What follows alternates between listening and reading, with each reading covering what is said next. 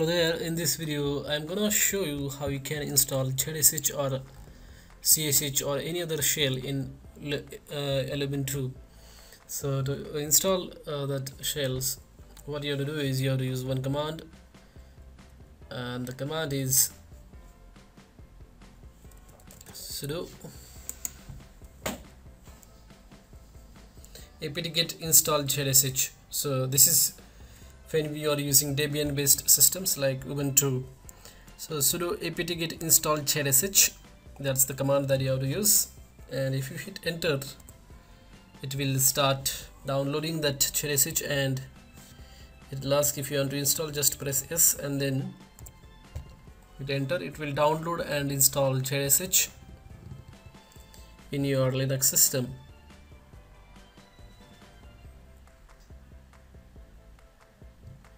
As you can see, it is trying to download and install that ZSH, and once its download is complete, I'm gonna show you how you can switch to that particular shell and execute some commands. So right now it is unpacking the ZSH package, and then it will install it.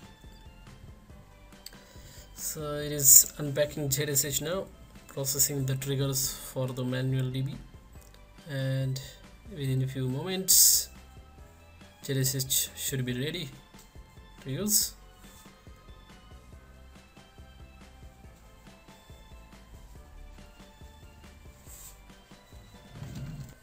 So that's completed, the setup is completed. Now I'm gonna see if it is properly installed. So the command to see if it is installed is just view the contents of /etc/shells file, and it should display that ZSH in that file. As you can see, this valid in the valid login shells, it is showing that /bin/ZSH. That means we have successfully installed ZSH, and then to switch to that you have to just use this command ZSH, and then right now we are in ZSH. So for the first time you will get to see this message. So I'm just gonna print 0, press 0, so that this message will not come again.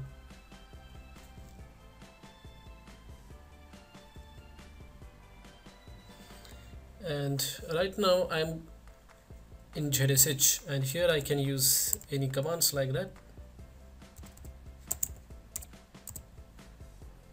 So this is how you can change to ZSH and come back to the main bash. You have to press exit command, issue this command, and then you are back to the bash.